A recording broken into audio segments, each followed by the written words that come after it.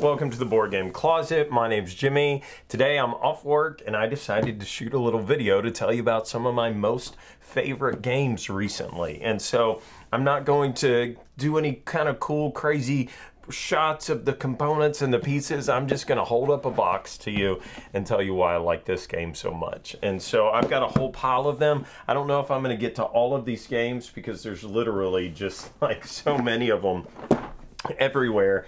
It's just, I feel like 2019 has been a great year, and so I don't know if it's been a good one for you, if you feel like it's been down or if it's been good, but for me, to sit around with all these brand new games, it's pretty cool. So I'll just get started. If you don't have any roll and write games, you need to pick up Cartographers if you can find a copy of it. This is a great flip and write, really. You're flipping cards over and then you're drawing on this little map, and so the basic idea is that you are a cartographer and you're making a map up as you go along and looking at the land, and you're trying to score points. And the scoring on this game is really what makes it great.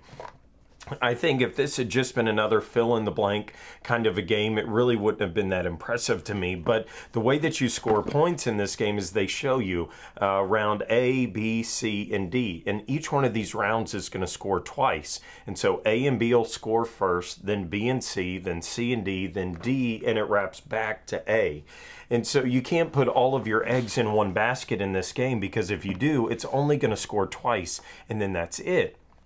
So it keeps you on your toes with the way that that works. And then there are monsters that come up in the game.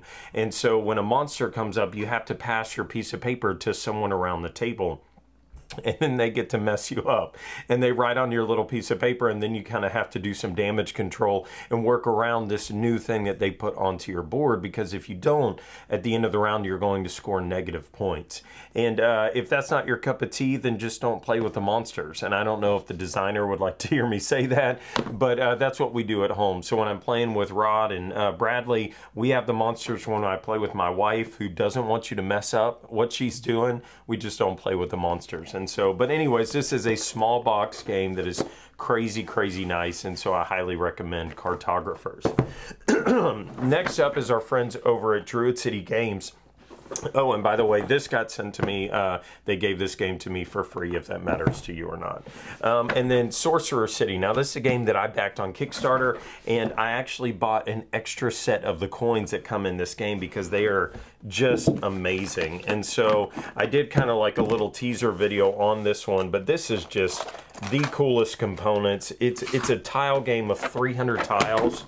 And besides that, the tiles do not come out of this game. And so for a game that has that many tiles in it, it's just amazing to me that they were able to make it not that difficult to put this thing away and to organize it. And so I really love it. If you can spring for the deluxe edition, I highly recommend it, mainly for these coins, because these coins are so stinking amazing. I don't want to take too much time going into components on these games, but this one is worth it because these coins actually interlock, and so you can place all of your coins together, and this is so cool to me. You can put all these coins, however many you've accumulated in the game, and then you can hold all of your coins in one hand and with two fingers, you know. And so it's just really cool the way that they did it. They worked really hard to make this work, and so I think it's amazing, and the gameplay is super fun. This game is like it's a tile laying game mixed with the deck builder. And so there is a time aspect to the game where you are trying to place these tiles out in a certain amount of time, but you have to play whatever you reveal off the top of the deck as you flip these tiles out. You put them out. There's monsters that you have to deal with. There's the whole buying thing where you get to buy these cards that you get to put into your deck, that then you hope that they come out and you can use them, and there's multiple ways to score points. And so it's a great game. I feel like they knocked it out of the park on this one. And like I said, I actually bought an extra set of these coins so that I could use them in multiple games. They're just so nice. Now, I do have relationships with this company, James Hudson and Druid City. I'm on their podcast, and I've done some work for them. So take that for whatever you want to. So I'm not just recommending games that I get for free or that I know the people, but that's how it feels right now, but I promise that's not the case. Here's one that I didn't, that was not sent to me for free, and I don't do any work for them. This is the Artemis Project. It's by Grand Gamers Guild, and this game I got to preview for Kickstarter a long time ago, but then I still bought my own copy of the game, if that matters to you. But this I got to play at Gen Con a number of years ago when it was just a prototype, and I absolutely loved it. It is the coolest dice, if you like games, dice placement games, maybe like, oh, I'm losing it now. Alien Frontiers is the one that I compare it to, because it's one of those games where you roll the dice and then you place them out on certain spots of the board. And what's really cool about this game, other than the components, because the components are just so amazing. I got the Galileo version or whatever, and it comes with really cool meeples that you get to put into the ship. And I think that comes in the base game too. It's got these miniatures and first player tokens, and then it has one of the coolest coins that I've ever seen in games, other than Sorcerer City. The coins for this game actually look like enamel pens. I mean, that's how, there's like 4 different colors on this coin, and I bought some extra ones of these, so I'm a sucker for coins. But these came in individual bags. They're so nice. It's just really, really cool. I'm gonna throw some magnets on a couple of these and then put them somewhere, wherever you put magnets, I guess. And but I think that that's really cool. But the gameplay on this, I kind of skipped over that, but the gameplay on this is really, really cool, where you're placing your dice down onto the board, but it has this mechanism in it where it's like, if you're too greedy, you're going to get punished. Because, like, let's say that you want resources and you have a really high die, you put that 6 out there, that's awesome, you're going to get 6 resources, but anybody that has a lower number than you can kind of bump you down. And so the lower numbers go in front of you, and so there's a limited number of resources every round. So if you went too greedy to get 6 resources, the people in front of you, by the time it gets around to you, they might be gone. And so that's a really cool mechanism where you can slide in between people. That same mechanism is throughout, even when it comes to getting the workers that land on the plane every round. You get to choose which ones that you want, but somebody could slide in front of you, or you could slide into somebody in front of them. It's just a really cool thought, the way that they're using the dice, and it makes you kind of plan out things. There's projects that you can do, there's stuff that comes up during the game.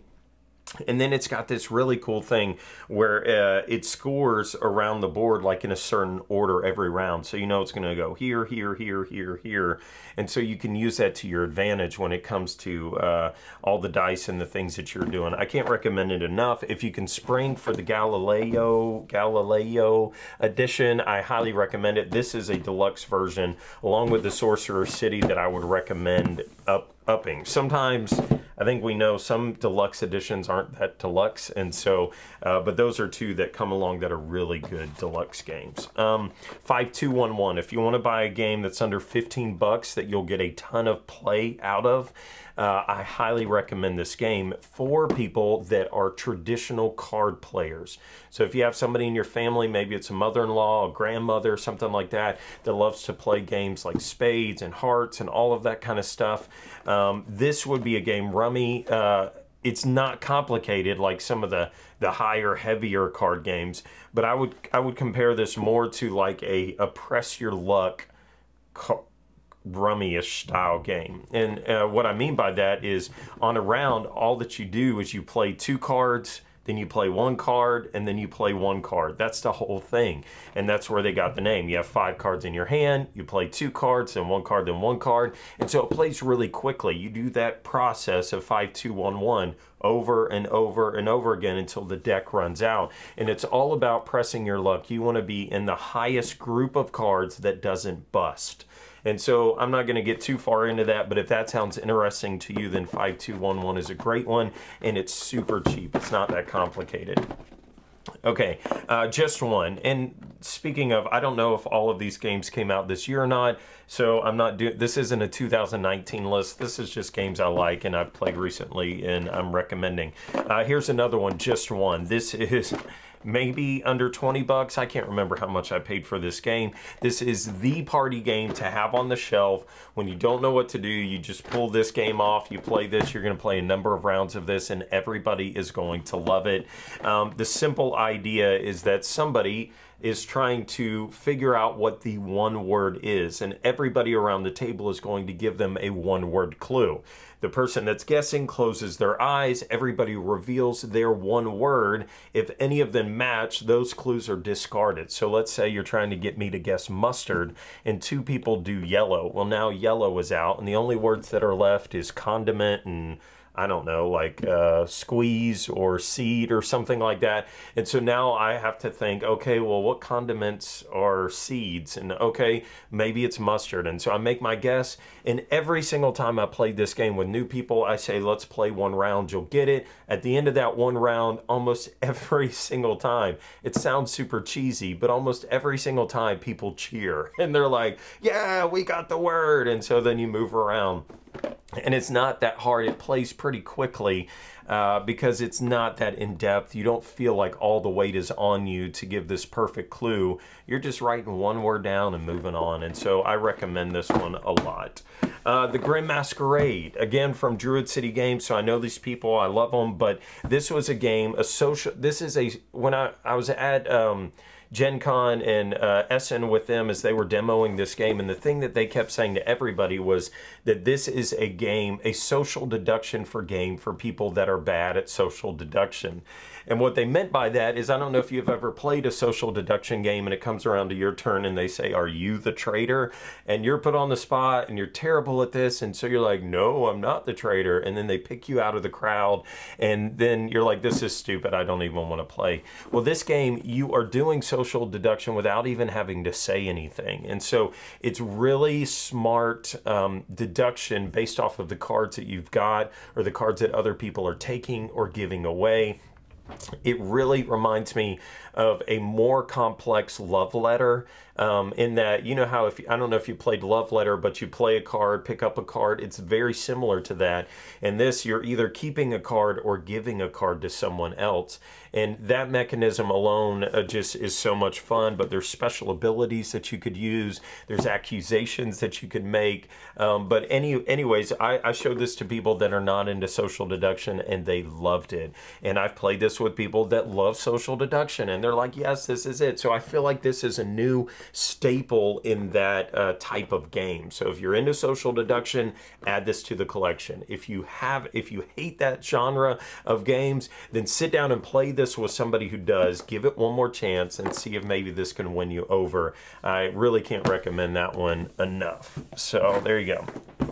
Okay, so I'm doing social games, right? Grim, Just One, and now Wavelength. This is another great social game. And so I want to show you the components on this one, which, by the way, the artwork on this is phenomenal. And you don't need amazing artwork for a great party game, but this is an example of when artwork just goes above and beyond to make you love something. But this is the opposite. This one has almost no artwork in it.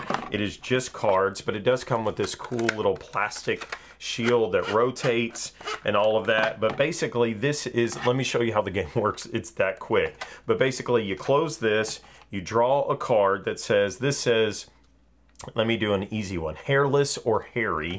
And then you rotate this thing, and if you were the one giving the clue, then you reveal it and it shows you a spot on this spectrum of hairless to hairy. And you have to give them a clue that would try to get your team to land right on 4 points. And so you come up with whatever that clue is. You're like, in super duper hairy and hairless, I'm not thinking of a good clue right now. But anyways, you come up with a clue and then you turn it around to them and then they debate. And they do this whole thing where they're like, I think his clue of, I don't know, Beard Man is, you know, what it's way over here, and you know, whatever. And then they reveal it, and then they show, and they're like, oh, I was way off. And so what's so much fun about this game, one, it's easy to teach, but then two, it's one of those games where you give a clue that you think is amazing, and then as soon as you say it, they start talking, and you're like, either I'm an idiot or they are. And so it's so much fun. Like one of the clues that I gave, it was on spicy and mild, or not spicy, and my clue was Tabasco. And now, as soon as I said Tabasco, they start going to town on where they think Tabasco should be on that realm, and it was totally off. And I realized that I gave an awful clue, but it was just a lot of fun. And so we do the competitive thing of teams, and so we just go to town, and there's so much fun when you're like, come on guys, you can get this. If you land on 4 points, we're gonna win. It's so much fun. I just love Wavelength. I think I picked this up on Amazon for maybe $25, maybe somewhere in there. So it's not expensive, and you will get a ton of replayability out of this. And it's one of those games, as soon as we played, everybody said, okay, let's play again. We're going to win this time. And so it's just great. So anyways, okay, another one. This is a 2-player game. So if you're into 2 players, you and your spouse, or you got a friend or a lunchtime buddy that you want to play games with, I cannot recommend Skulk Hollow enough. I love the way that this game looks. You got to look at the artwork on this one. Go look it up online, and you can see the cool artwork. It's this mixture. It feels like a Disney art cartoon style, maybe like old school. Like I'm thinking of the old school Robin Hood movie back in the day. And so these characters have that feel and look, and then these monsters that they've created. I can't remember how many come in the box, but there's all these different monsters that you can fight. 1, 2, 3, 4 different monsters that you can fight in the game. And so the basic premise is that either you get to be the monster, or you get to be the fox and creatures that are trying to stop them. And both of you feel very valid in your reasons. The monsters say the fox and creatures have taken over their world and they're going to stop them. Or then the fox and creatures say this terrible, horrible monster has shown up and I'm going to kill them.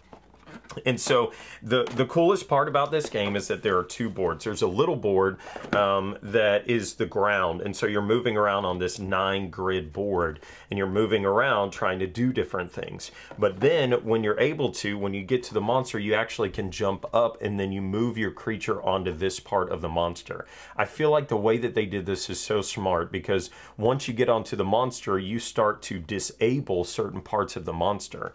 Now, it has this deck building feel to it. Not a deck building, it's not deck building, but you have a deck of cards that you are using. So when you disable a certain part of that monster, if they have cards that are this burrow, they can't use them now until they heal the burrow on them. So basically they could have rounds of the game where they have cards that they can't use, and that is frustrating and enjoyable if you are the one that is doing that. The game plays really quick. It's not a complicated game to teach or play, and it looks great on the table. I just love it. This is my favorite pencil first game, and they have a lot of great ones that they've made, but this is my favorite one that they've done, and it's just amazing.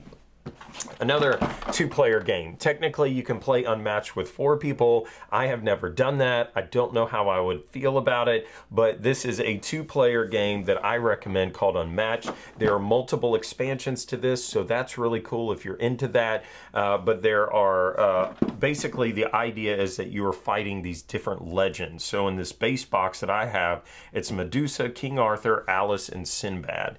And this is another game that is highlighted by the artwork and the miniatures. And so kind of like Grim Masquerade, it's a good game, but it is just accentuated by the cool stuff.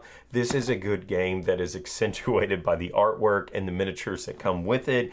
And it's not complicated. I don't know how long they say it takes you to play this one, 20 to 40 minutes, and that's totally true. And once you learn the game, you're getting closer to that 20-point mark. But short version of the story is this is a deck game, kind of like Skulk Hollow. You draw cards from a deck, and that allows you to do things, allows you to attack certain people, or not attack certain people, but use certain characters that you have.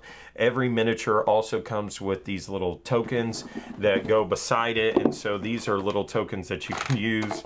I opened the box and it's all destroyed, but you have these little tokens that go down on the board. The coolest part about this is that Medusa plays different than King Arthur, than Alice, and Sinbad. And so because the game plays quickly, you're rewarded to want to play it again and again and again. So you're like, okay, I really like Alice. I'm going to try to master Alice. Okay, I've played Alice a bunch. Let me use Medusa now. And, oh, you are always so good with Sinbad. Let me try to play Sinbad now and see what that's like. And so it's great. They've got a bunch of expansions coming out, all kinds of ones. And so I just love it. Let me talk about Azul, the new Azul. Now, I did a whole review on this, and I gushed about it, and I said that I loved it, but this is my new favorite Azul. And if you are going to say, Jimmy, which version do you want to play? I will always choose this version.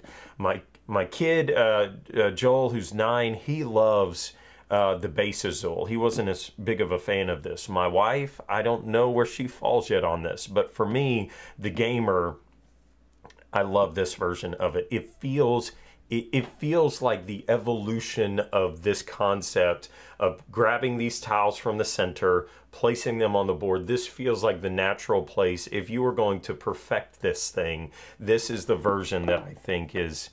And that's, I don't know, people are going to disagree with me because Azul, base Azul is probably perfect in so many people's eyes. But this is just, for me, this hits the right niche for me. This scratches all those itches that I want in a game, with being able to trigger things when I want to trigger them, being able to hold all my tiles, not being forced to place them on my board right when I get them. There's just so many good things about this, and I absolutely love the way it looks on the table. It looks complicated, but once you explain it to people, it's not complicated at all. And that's what I was afraid of with this version. I thought that they were going to create this version of the game that was over the top and complicated and so many rules and all that kind of stuff. And Michael Kiesling just nailed it. He totally nailed getting the exact right complexity on this game. Anyways, I've talked about it a lot, so I love it and it's good. Okay, another entry into great components is Rurik Dawn of Kiev. This is by Peacekeeper Games. I know the owner of this company, so we're friends, but that's as far as it goes. I had to buy my own copy of this game. He did give me some coins, I need to say that, but this game is just amazing. It's got some of the best storage components I've ever seen in the game. It's got this little tray that like reveals underneath, and then all of these wooden pieces stay in there perfectly. They do this amazing thing where they tell you how to put all the stuff back in the box. Could please everyone do that? And not just that, but the artwork is really, really cool. It feels like old school oil paintings. It's just great. And then the gameplay is very unique. Stan Kordonsky, I got to talk to him about this game years ago when they were developing it, and he was telling me about this game that they were going to be making with this auction stuff, and I couldn't understand what he was really saying, but I was like, that's cool. And then I backed the game, got it in and played it, and I absolutely love it. There's a flip that happens where at the beginning you're auctioning off what you want to do, but then, and so the highest thing gets the best stuff, but then when it comes time to do the things, the lowest things get to do them first. And so what's cool about that, and really quickly, is that I paid for all this cool stuff that I get to do, but when it comes time to do it, am I going to be able to do the thing that I was planning on doing, because somebody could have done something on the board to change that. So it keeps you on your toes, keeps you anxious on what you want to do, and then there are all these goals that are happening throughout the game that you're trying to do, whether that's secret or open. It's just a really cool game with special abilities, and they nailed it on the production for this game. It's great. Okay, really quickly, 2 more. I don't know if you want me to stop or not, because some people like long videos, and then some people are like, would you just hurry up and shut up? So I don't know where you are, but probably if you made it this far, then you are in it to win it, and you're not worried about that. So Paladins of the West Kingdom. I am just such a huge fan of this line of games. Shem Phillips and then S.J. McDonald, who came on with Architects of the West Kingdom, and then they came back and designed this one together. And those two guys together have started to create this next level of complexity with games that are approachable. And Architects of the West Kingdom had it. Okay, so sorry, I'm not explaining myself well, but Raiders of the North Sea, favorite game, love this. Then Architects of the West Kingdom is like a step up, and then Paladins is the deep end of the pool. And it's only deep because there are just a number of choices that you have to make along the way. I am such a fan of this style game of placing these workers out. They keep changing the game. In Raiders, you did this thing where you placed a worker, pick up a worker. In Architects, they gave you all your workers and you could leave them out and get more and more every time you did the same action.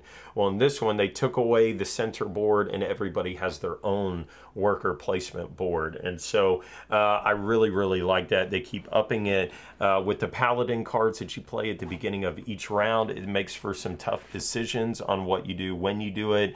I love the artwork. The components for this are killer, and I just can't recommend it enough. Now, I did review this game, and he sent me a free copy of it, but I would have paid money for this myself. It's just a great game. Okay, now Reavers of Midgard. This is the follow-up to Champions of Midgard. It's by a completely different designer, J.B. Howe. And there's some controversy if you want to go into it with Gray Fox Games. I don't want to get into it. But at the end of the day, all that I really care about is how does the game play. And it is like the perfect step towards Euro. If you liked Champions of Midgard, this is nothing like it. Champions of Midgard was about rolling your dice and going out onto the sea and doing all that kind of stuff. This is totally different. This is definitely more Euro feel to it. And the basic idea in the game is that everybody gets to lead on a turn and they get to choose a location on the board. They go to that location, they get the best benefit. But then everybody else follows behind them and they could do the thing too if they're able to, but they get a less benefit. Really easily, it might be like, I get to choose these 2 cards and I take 2 cards from the deck. Well, then the next person, they might only get to choose 2 cards and they get 1 card from the deck. And then the third person, they just get to choose 2 cards.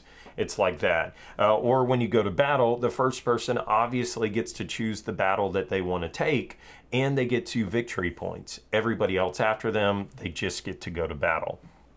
So it has that feel. It's really huge on set collection. There's a lot of set collection points that are happening in the game.